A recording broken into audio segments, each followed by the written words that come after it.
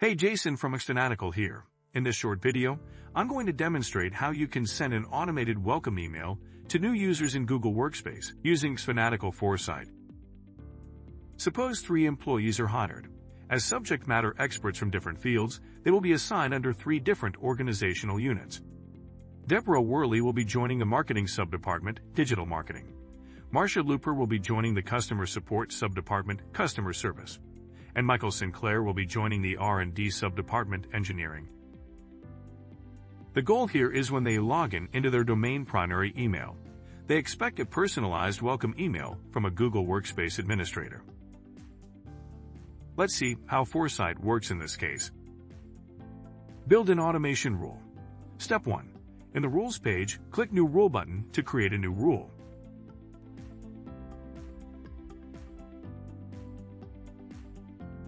Step 2. Select the user-created trigger. Step 3. Edit the user-created trigger. Grant sign-in with Google. The trigger needs you to permit access to your domain user and organizational unit information. Add condition. Select the org unit path from the drop-down list. For example, customer services in the customer support department. To clarify, any user account in this org unit path or in sub-organizational units is included in this condition. Step 4. Click Next. Step 5. Select Await action.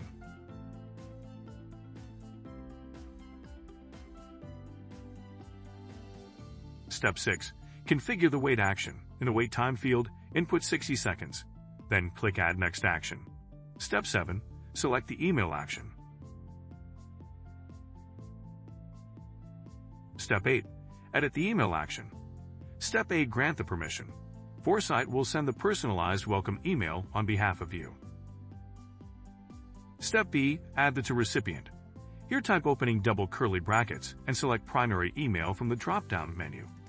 Step C. Optional. Add extra recipients to CC or BCC.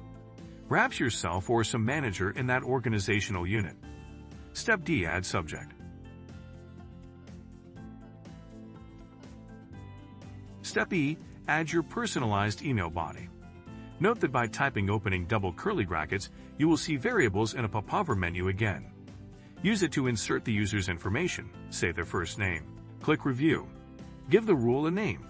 It's for yourself to identify what rule does later. Click Create. The rule is set and enabled. The visual graph hints you what's included in the rule. Now repeat steps of building an automation rule for other user segments, digital marketing organizational unit or engineering organizational unit, or less commonly, all users with the first name as Michael, etc. Step 10. Add users in your admin console. Click on Add New User option in the top of Users list in Google Admin Console. Now add the details of users and select the customer services OU.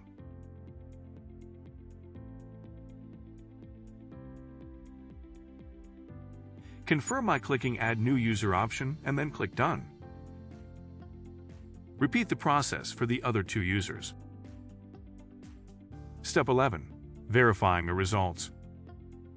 When the rule triggered, you will see some notifications in top right corner. You can also check it from the logs page. As you can see, all the rules has been triggered successfully.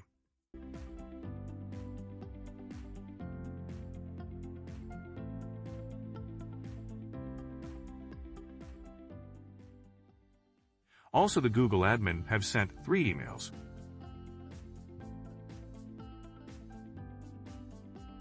And each user have received a welcome email.